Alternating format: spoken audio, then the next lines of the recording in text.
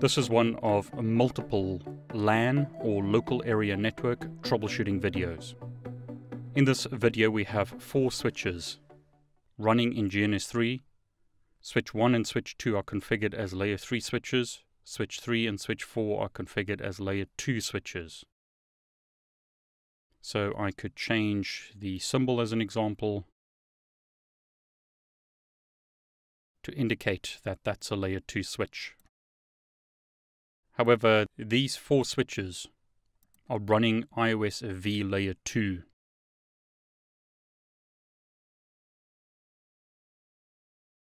And what I've done is simply disable IP routing on switch 3 and switch 4. So we have 4 switches in the topology and 2 iOS V routers, router 1 and router 2 acting as PCs.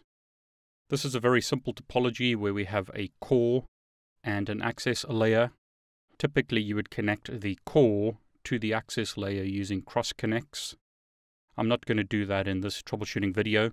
Have a look in my CCNA course, which is linked below, for a more complex topology running HSRP, optimized spanning tree, redundancy between the core and the access layer, and multiple other options.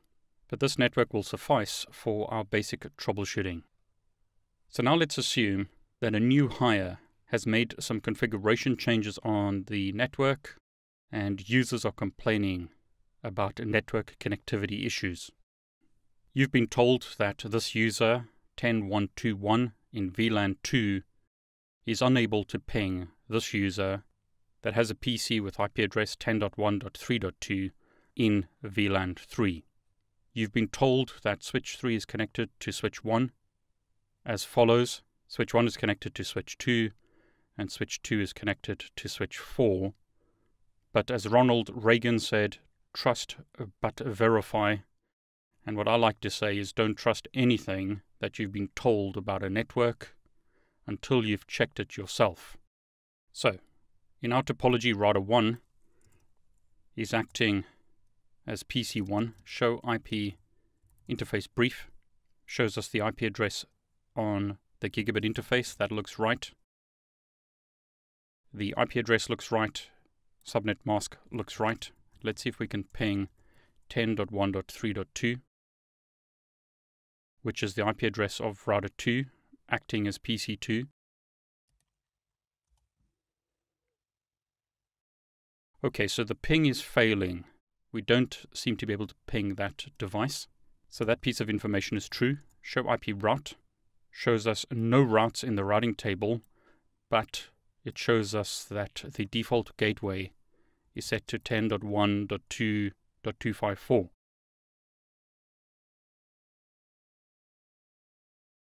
Now that's because IP routing has been disabled on this router. In this topology, we've got router 1 acting as a PC. So when IP routing is disabled, this is what the routing table looks like. The default gateway has been configured on the PC, so that's good. Let's check if we can ping the default gateway. Yes, we can. Now, where is the default gateway? We could try and telnet to the default gateway. And let's try and telnet to the right IP address. So the device is there, but we're told that a password is required, but none is set. So hopefully the default gateway in this topology is either switch 1 or switch 2, which are the core layer 3 switches. So here's switch 1, show IP interface brief.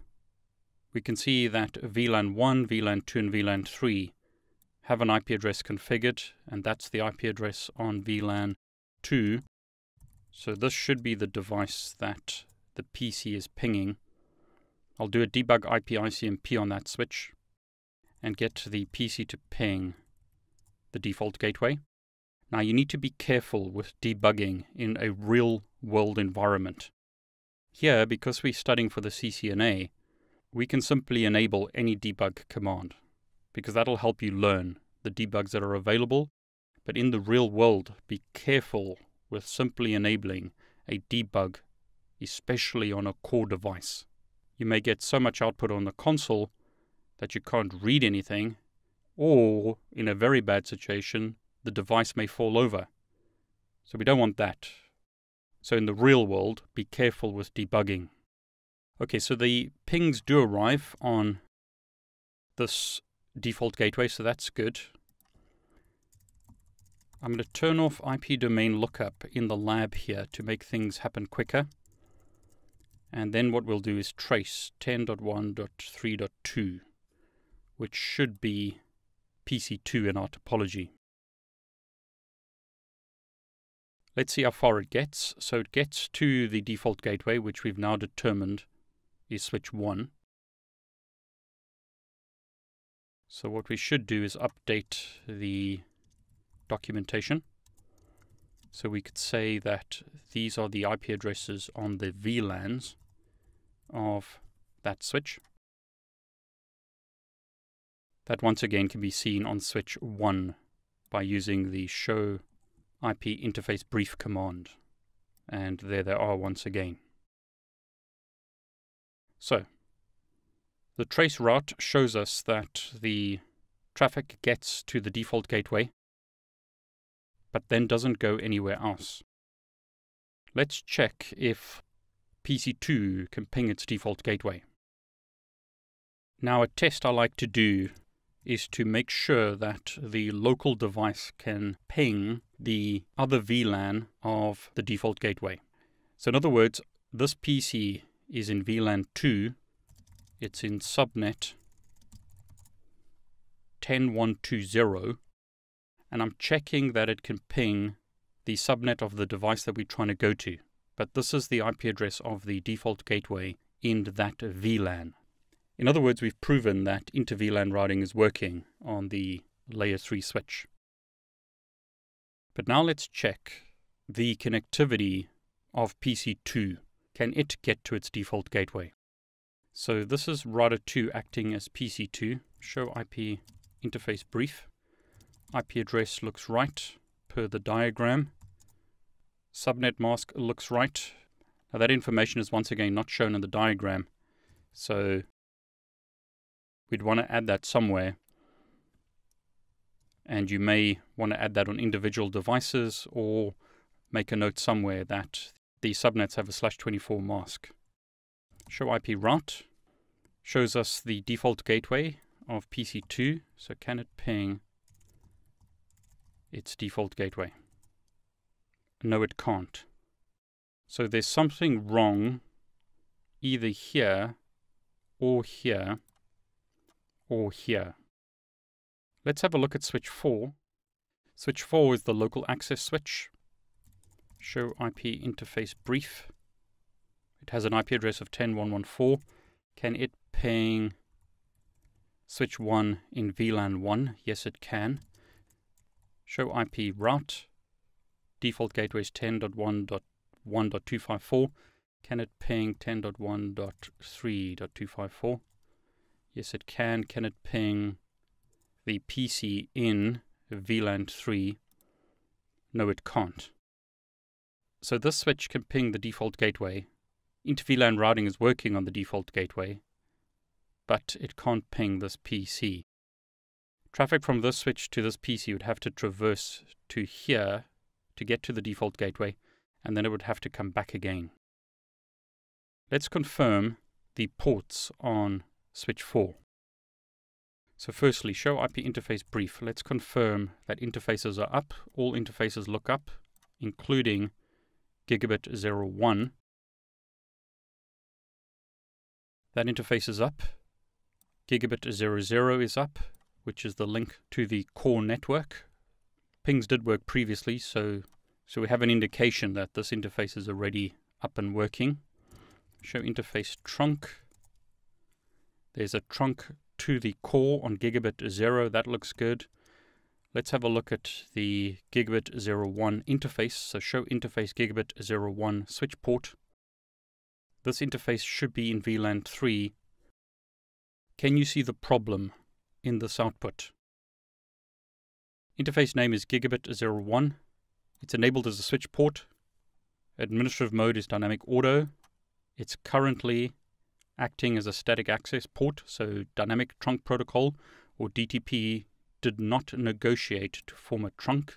So DTP is on, but there wasn't a switch to negotiate trunking with. Notice the problem. Access mode VLAN is 1. Show run interface gigabit 01. This port is not in VLAN 3.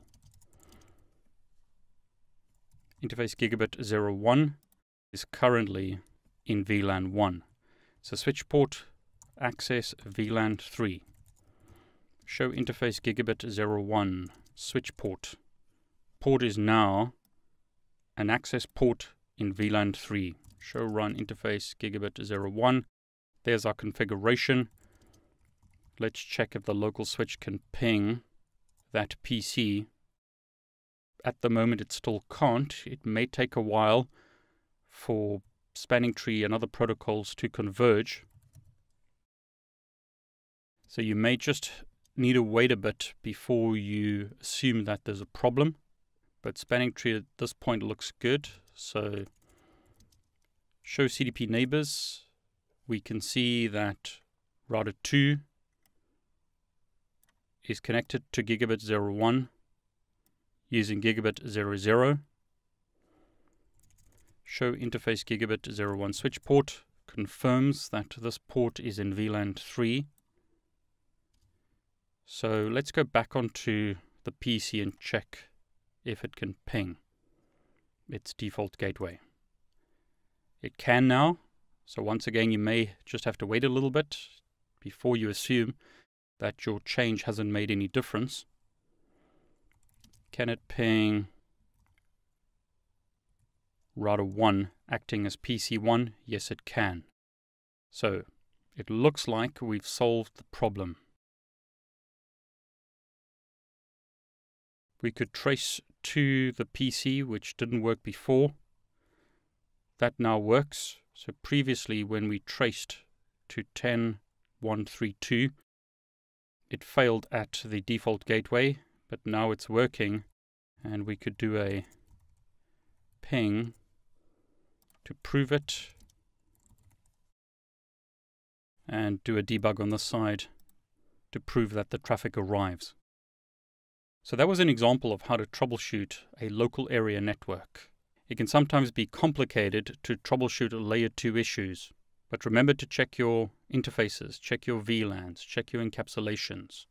In other videos, I will show you other problems that you may encounter and need to troubleshoot in this topology. I hope you enjoyed this video. If you did, please like it and please subscribe to my YouTube channel. I wish you all the very best.